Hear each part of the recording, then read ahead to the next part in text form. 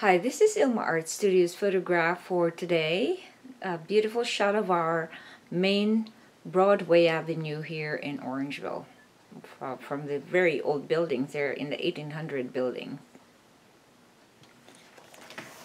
Hi, check my website at ilmaarts.com for more artworks and photographs. Today I'd like to share Isaiah 44 verse 18. It says, "Their eyes are closed and they cannot see. Their minds are shut and they cannot think." Here's my poem. When eyes and minds are shut. When someone's eyes are closed to the truth, they won't be able to get deep into the roots. Their minds have been shut and cannot think. They can't discern, so they easily sink. With their minds have been blinded by the enemy, without running to God, they won't have victory. Watch and guard your heart and mind. It will transform you and keep you from being blind. Here's my essay. During those years that I turned my back on God, I was doing all kinds of foolish things. I attracted people whose eyes were closed and minds were shut to the truth. So you could probably imagine what kind of life I lived at those stages of my life. Yes, I wallowed in sin because I was patching the pain with dependency. I wasn't a drug addict, but I was a love addict. I pursued love with a passion, not knowing that this is not a kind of love that will set me free from bondage. I was totally blind to the thing that would set me free, God's love.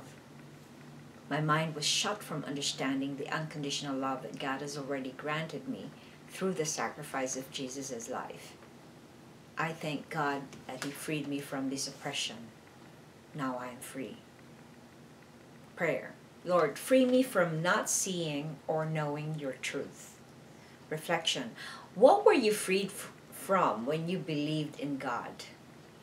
In my case, I was freed from love addiction. I was freed from legalism, freed from self-sufficiency or independence. I was freed from doing things my way. God's still working on some aspects of my life right now, but I believe that as soon as I recommitted myself to Christ, that I am freed and is free indeed right now. So what happens in this verse, it says that when you do not believe in God, your eyes are closed and they cannot see, and your minds are shut and they cannot think.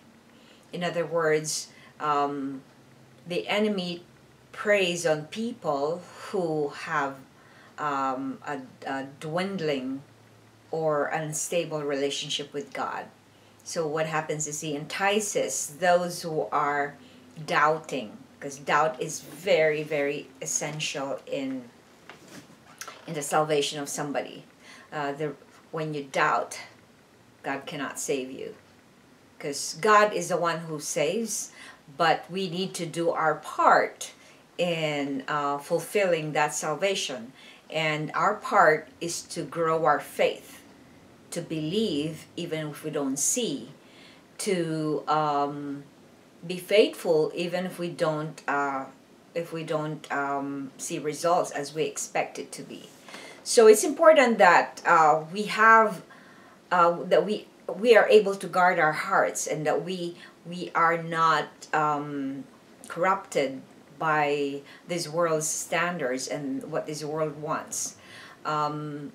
As soon as we allow the world to dictate its standards on us, then we are already corrupted, and the enemy will easily shut our minds and close our eyes to the truth, and he would infiltrate our minds with lies that are sometimes half-truths but not really true, so that we will stay in slavery to sin. And that is how we get into sin. It's when we don't know the truth, because the truth, as the Bible says, sets us free.